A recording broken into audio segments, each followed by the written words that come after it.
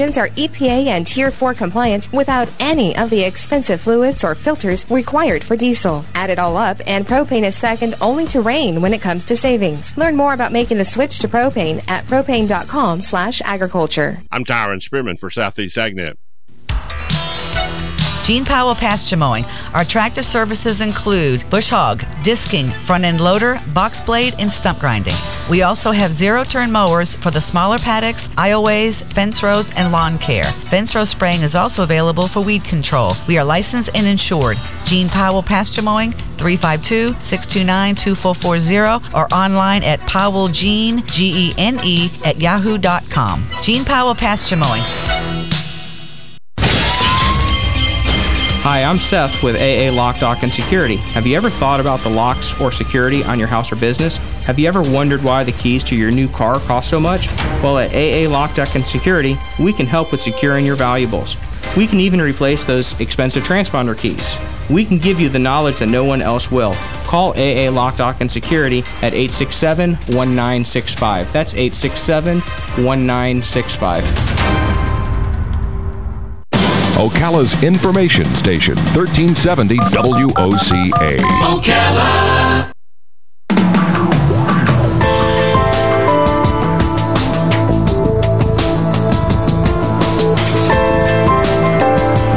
Okay, 5 minutes after 11 o'clock.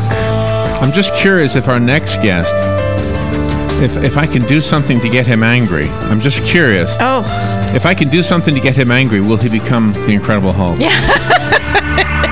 Fred Tatasciore is on the phone. What an honor. He is a voice actor, most known for the portrayal of Hulk in several animated roles that include The Ultimate Avengers, Hulk versus Marvel, Ultimate Alliance 2. You got to say that with a gravelly voice. Yes, you do. Hulk. The Avengers, Earth's Mightiest Heroes, the character portrayal of Damon Baird in Gears of War video game series. Wow. The Russian Nikolai Belinsky in Call of Duty, World at War, and the Black Ops video game series. Look, we're getting everybody's attention now. Yeah. See, when you have somebody who's done something famous, look at this. I know. He's super famous. Tookit in Thundercats, the character. 8 in the Tim Burton produced film 9, and one of the voice actors in Battlefield Earth, a saga of the year 3000, and he happens to be a stand-up comedian as well. Fred Tatasciore, I put your picture up on our streaming video so people can see you. I hope it's a flattering one. I hope you don't mind it. It looks like a handsome picture. I always look like a blowfish on my pictures because they usually catch me mid doing a voice. Like, hi, everybody. That's the comedy. Hello, everybody. Where are you, Fred? Where are we calling? I'm calling in from Venice, California. Venice, all right. I know Venice, right down from Santa Monica. Right. That's where the poor kids live. The rich kids live in Santa Monica. Exactly, and now it's changed. It's been amazing. I got here when I first moved here. It was, always artistic, but gunshots and all that. And, always artistic. I love that. No. It has changed and grown, and yeah. Wait a minute. If you play Hulk, you'll fit right in with Muscle Beach. Isn't that right there? I try. They let me in once in a while. I said, you know what? I want to just rip on my abs for a minute. Listen to that. I'm going to do a little bit. 3 reps of 50. Okay. Oh, that's awesome. I didn't even have to get you. Lou Ferrigno, the original Hulk, be there. Oh, I'm sure. Oh yeah. He's a bodybuilder. Did he do his own voice? He has. Oh yeah, he works on the films, and yeah, he does. Oh, I didn't know that. Done it. Well, yeah. Gosh. So what is your path? I mean, how did this happen for you that you did all these things? Well, for my own path in the work was just starting with I've always doing stand-up comedy and doing voices growing up. I mean, as a kid, I think either I was given or I stole a tape recorder from my dad and just started playing with that. I thank him for it, and it was, and then I got into doing stand-up comedy and then improv and then theater, and I was always an animator along the way, so I started doing voices for my films, for my friends' films, and the two careers kind of converged, into voice acting. Yeah, it's kind of a windy way to get there, and So I've been doing this for, now about 13 years or so. Wow. Do you take your act on the road? Will we ever see you here in Florida? I would love to. I would love to go there. Yes, I often do the Comic-Cons. Oh, okay. So what's the closest Comic-Con to you guys? I just came back from San Diego. Tampa. Okay. Tampa's the closest. I will make sure I do Tampa. I love doing that. So cool. I do think it on the road. And it's a I think there's a nonstop flight from LA to Tampa too. So that would be perfect. I prefer those. Yeah. So when you went to the San Diego Comic-Con, were people able to see you and get your autograph and converse? Oh, sure. Oh, absolutely. That's the whole point. Is you get to say hi to fans. The fans are the best. They're such a great group of people, and we get to really share that with them. They talk to you about what they're into and the kind of work, and it's really a great exchange. Do you and a great audience. Do you play the video games that you're in? Yes, but I'm terrible at them. and I love them because I love the stories and the cinematic. Unless it's a physical thing, like if it's a Wii or something where I can actually do the activity. But sometimes I mess up the with the whole controllers and everything. I've always wanted to do. I always wanted to do an animated bit about me, playing a character that I would play in a video game, and how it would just kick my, it was just like a really highly efficient orc. Say, I cannot believe you voiced me. Press the red button. I can't find you. Where are you? I don't know where you are. So you're pathetic. Do you do a one-man show where you play the different characters and have the dialogue throughout the whole thing? I have, and I'm trying to work on some new ones. But yeah, that's what that was my stand-up, back in, many years ago. Oh, that was the kind of thing I like to do. Can you take us behind the scenes a little bit? I'm just curious what it's like in a recording studio doing a voice for a video game versus doing a voice for something like Battlefield Earth, or any animated piece. I mean, is it different in any way? Yes. I mean, at its core, it's the same thing. You're just acting. You're portraying a character, and you're, who are you? What do you want? Where are you going? And then in voice acting, you want to know what he looks like, and kind of just inhabit the soul of that character. So in some cases with animation, we're all in a group together. We record the script like a radio play, and video games, oftentimes it's just you. Because there's so many parts that they have to connect. So you're doing your version of it. And then sometimes we have what they call cinematics, where we record all together. In Battlefield Earth, it was really, it was such a one-on-one experience with my director, Jim Meskimen, who's amazing, and he's all over it. It would be a one-on-one kind. It's still a radio play, still acting, still same process for me, just not in a group setting. Yeah, we had Jim on a couple of weeks ago, I think it was, talking about this. And I mean, he told us it was a 47 and a half, the finished product. 47 and a half hours. I know. Unabridged is the word. Yeah, definitely unabridged. It's 9 months of work, really, between recording and post, but it took over 5 years because of scheduling. Wow. Wow. Have you listened to it? I mean, oh yeah. Oh, you have? Yeah. Okay. It's immersive. It's what's so fun about it. What's so great. I mean, the writing itself is witty. It's just really great writing, great science fiction that's rooted in things that are politics and goals and greed and money, and it's got all the juicy stuff that speaks. That's what you call evergreen. They would be like good, for many years. Do you know what I wonder? It says Battlefield Earth, a saga of the year 3000. Just a real quick question, and maybe this is just going to be speculation on your part, but in the year 2999, are we going to be worried about computers crashing again? Oh, we will. We're going to make an end of the world scenario out of that. We're going to have to figure some. What would we call it, though? It'd be like, 4K 50 or something. man, are you ready for 4K 50? I had no idea. No, it's 4K 50. Oh, I love that. Oh, here, activate all your money. That way, that you just had a Southern character there for a second. Yeah. What was his name? I don't know. You didn't making things up on the spot. That was almost Foghorn Leghorn-ish. It's kind of Foghorn Leghorn, kind of a Stephen Root, who is actually from Florida, I believe. I don't know if you know Stephen Root, but he has that certain quality to him. He does that voice. But it's like the rest. They show up. You know what I mean? But again, what I love about the book or the audiobook. It's such a cinematic experience. It's theater of the mind. You know, you don't just hear the narration and the clever dialogue and the narration. You are in the world. So the sound effects. I think there are 150,000 sound effects. Wow! See, of which I'm going to do each one for you right now. Okay, here we go.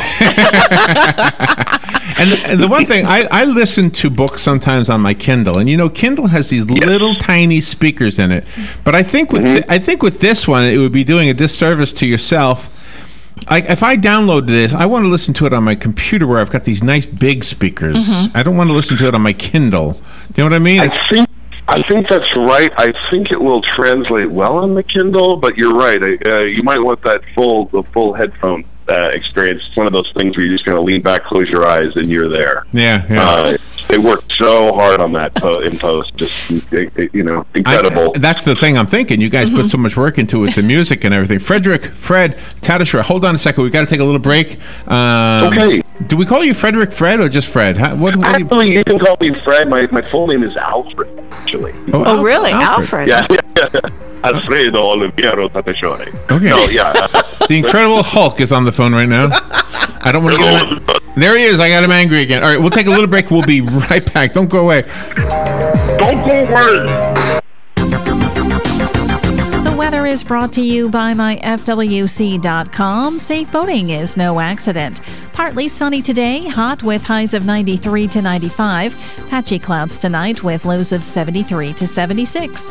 Partly sunny with an afternoon thunderstorm for tomorrow and Saturday. Highs will be between 91 and 94 degrees for both days.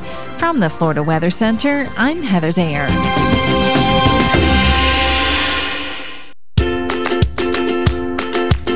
Are you ready to be inspired? Are you ready to hear a message of hope? If so, join me, William F. Stiles, inspirational speaker, live right here every Friday morning on WOCA, 9:35 a.m. Learn how you are amazing right now, today. Learn to see how special you are. Join me Friday morning, 9:35 a.m. Cookies, cookies, cookies, cookies. We go cookie eating cookies. When you want something special and fun for any occasion, get cookies. King Cookie in the Paddock Mall in Ocala will make a delicious, fun-filled delight just for you. So next time you're in the mall, stop by King Cookie or call 352-237-2557. KingCookieOcala.com. Customized cookies, cakes, and more. King Cookie. Eating cookies. We're so happy eating cookies. Cookies! This is the beat of a normal heart. Now this is the beat of a heart of someone who just snorted or injected or smoked methamphetamine. Why? For a high. And this is what happens to that normal heartbeat. It's irregular, it's racing, it's why it's called speed, and it can do bizarre things to our heads. It can make us aggressive and violent. We can start hallucinating and end up doing some serious damage to people. Call 1-8888-NO-METH today for more information on methamphetamine. That's 1-8888-NO-METH. A message from the Partnership for a Drug-Free Florida and America. All right, 18 minutes after 11 o'clock. Thank you for tuning in. Fred Tatasciore is on the phone. And, gosh, this is just a great interview. He is of, I think I was going to say stand-up comic first. I think that sounds to be like what you are first and foremost. Do you agree? I agree. I would say it's shifted that with the voice acting has been such my primary, that become just acting has been a big part of my life, my existence at this point. So the two are kind of married, but I would say, yeah, voice acting, big part, and then I'm a clown the rest of my life. Is that how you were growing up? Were you the class clown, or were you a loner?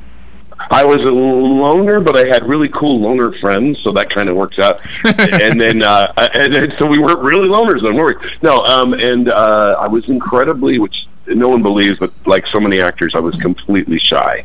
Mm-hmm. Just wanted to be something else always, and always doing voices, and humor was my way in to, connect to people. So, for self-esteem. So, okay, let me use the Hulk character in a way here, because the Hulk character transforms from one personality to another. Does that same, or not the same, but does a similar transformation happen between the real Fred and the Fred that you might see at a comedy club? If you're standing before an audience, do you have to do some kind of a transformation? If you're shy, I mean, how do you do that? How do you go? You dive in well, everyone's different. I mean, for me, and it's the same in my acting. It's just, I dive into a character. You just dive in and you make it real for you. Okay. It has to be rooted in you, but you got to connect it to what the story is. And so for me, for example, when I was doing stand-up, it was just doing I was just doing a bunch of different characters playing off each other. Oh, really? You know what I mean? That's kind of the way, that was my way in. Now everyone's different. There's some guys that have a character that they do. You know what I mean? And they get up and that's their guy. I know, and you don't know. I saw Will Ferrell on Comedians in Cars Getting Coffee. Yes. And the Seinfeld thing he does. And I thought to myself, this is the first time I've ever seen Will Ferrell. Because I don't think I've ever seen the real Will Ferrell on any interview, and not on Jimmy Fallon. Yeah, he never shows himself. But on the Comedians in Cars thing, he does. You see the real guy. Yeah, I got a chance to work with him with Curious George. I was working on Curious George, the animated film, and he was it sounds so cliche, but the nicest, low key, like just real into getting the work done. Like real interested in just he wasn't doing all the stuff that he does when you see him on YouTube or on the shows. Which is hilarious. I'm a huge fan, but he was just so interested in what you were doing. And I remember, that is awesome. I remember one time I think I was sick for one performance. I couldn't show up. It was like, and for me, that's a big deal. Like I have to be falling down dead. And they called me and they said, Will wants to know how you're doing. Oh, wow. Oh, that's awesome. Yeah. Oh, that is cool. How do you do all these voices? And I'm looking at him going, you're kidding me, right? You're you and you're asking me. No, did he want to learn? All right. We have a guy here in our area who's really talented on the banjo, and he won some kind of a contest and became the teacher of Steve Martin. Steve Martin plays banjo, but apparently, you must be like a mentor to Will Ferrell the same way this guy is on the banjo to Steve Martin. I don't know if I would be a mentor to Will Ferrell, but Mark Johnson. No, but I would say that is astounding because Steve Martin he rocks that thing. I mean, that's a big deal. Yeah, he does. Yeah, that's a really big deal. What's the guy's name? The teacher. Robert remembered it. Mark Johnson. Mark Johnson. Yeah. Yeah, he's awesome. Wow. Yeah, that's cool. In fact, he was on Letterman with Steve Martin, and then the next night, Howard Stern was on, and he said, "You must really be sinking low if you have banjo players on your show." Right. It's kind of just funny stuff. That's so true. There's so many. I have a couple of banjo player friends that say the same kinds of things. Wow, we're doing this, huh? Since you had said in the beginning of the interview that you were an animator and you want to do different characters, would you draw the characters yourself and they would be your creation? Yes, yeah, that's basically, I do I have this duck character and a few other characters, and yeah, I would draw the thing and then try to voice it. Mm-hmm. And now you can voice. Everything is so much easier now. You can voice your stuff and then animate right to the sound, which is really incredible. Oh my! That's a lot easier than it was. Oh gosh, yeah. I'd love to I'd love to just be with you for an hour just to learn how to do some of that. I don't know how to do. I bought a program one time, and everybody looks like Jib Jab guys. They all look like Jib Jab. There's a lot of the Jib Jab. They're great. Yeah, no, there is that. Yes, everything's got. It's more puppet oriented. Yeah, yeah. I wanted to be Jib Jab's. That's an amazing studio. I wanted to be, my big thing, I love radio. I mean, I love what you guys are doing. I wanted to do like the production, you know, like the in-between, you know, you're listening to the frog, you know, that kind of thing. You can do. What are we watching? I don't know. Hey, if you do one right now, we'll use it. If you do one right now. Okay. Do you want to know what we're called? We're called WOCA, The Source. The WOCA, The Source. Right, go ahead. Okay. We'll use it. Whatever you do right now. Rob and I are going to shut up and let you do it. Are we going to do it right now? Okay. Yeah. WOCA, The Source. And then you're where are we? He's and nervous. then somebody else will put some nervous. sound on it or something, yeah. He's nervous. Ocala, Florida? Yeah, Ocala, Florida, yes. Yeah, you got it. Here we go. Ready? Ready. WOCA,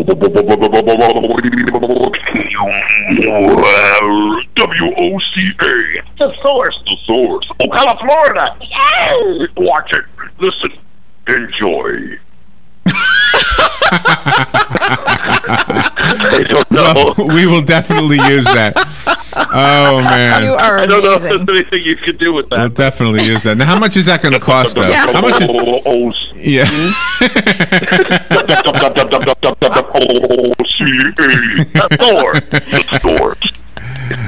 Your roles are so varied. I mean, gosh, you do that, the Gears of War video games, and then you do something like Curious George. When you work with the animators from like Disney and then from the Gears of War, do you have a different mindset when you go into each performance?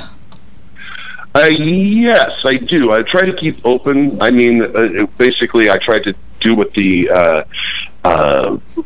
what the material dictates. So it's like, for example, on Battlefield Earth, I'm like, okay, what's my character? You know, Kerr, what's he about? And I try to source it out with the director. And in animation, I like to see what they want. And then usually we're auditioning to get the things. Uh-huh. And then once we, so they've already picked you for your choices. I try to give them 3 choices of something, 4 or 10, or I call it VOCD, VOCD, voiceover. So OCD. Are you one?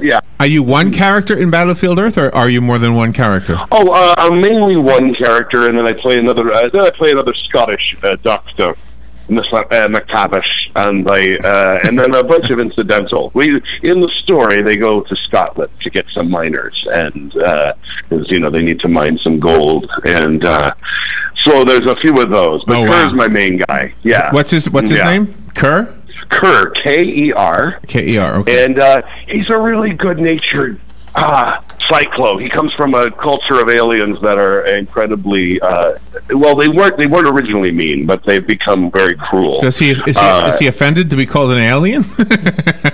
What's that? Is he offended to be called an alien?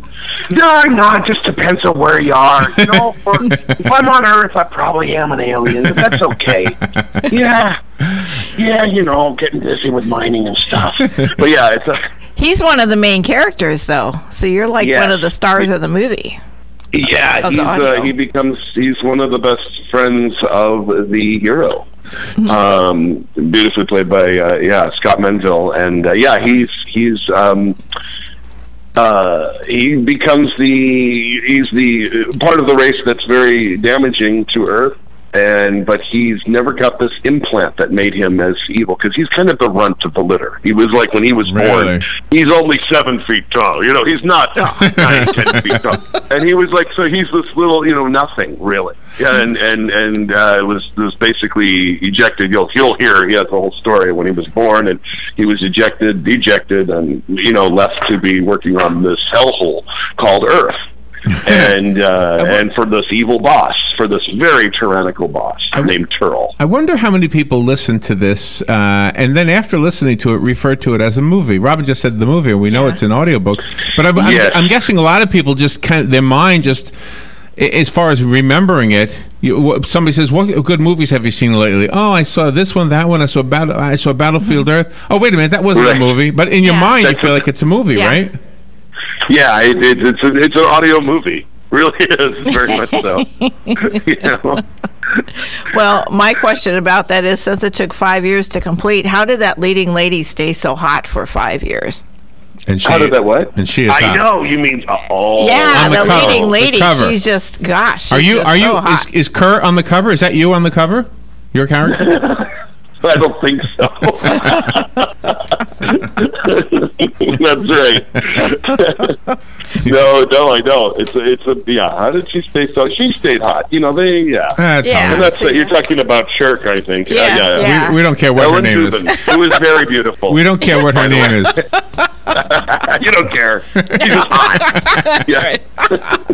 By the whole way, reason he's watching that 47 and a half hours. I know. That's right. And with that image, I'll stay tuned. By the way, I wanted to tell you something. I understood every word you said when you had your Scottish accent, but Robin and I were down at Universal Studios, and we were with these Scottish people, and I said to Robin, "Are you sure they're speaking English? I couldn't understand a word they were saying." Yeah, it was very hard. Yes. No. I'm glad I'm glad you made it understandable. Absolutely, and the worst part about it is they understand you.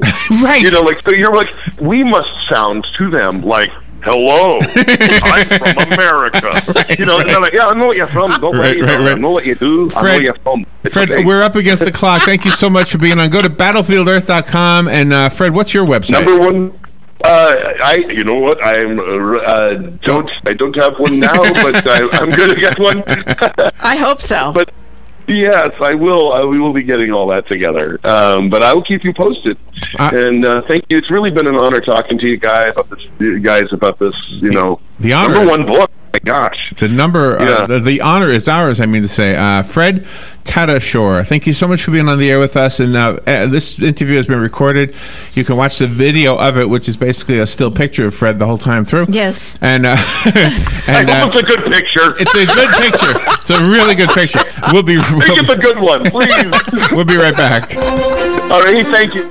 Folks, this weekend could be your last best chance to cash in on the big BOGO deal on crepe myrtles at Bob Wine's Camellia Gardens. All your favorites, big ones and small ones, even those gorgeous exotics, all buy one, get one free at Bob Wine's. Here's another unadvertised weekend-only deal. All roses, knockout roses, drift roses, lots of others, huge selection of colors. These roses are buy one, get one at half price this Thursday, Friday, and Saturday only. Those dwarf ever-blooming azaleas, still just $2.99, but hurry, supplies are limited. If you're out looking for garden deals this weekend, head on over to Bob Wine's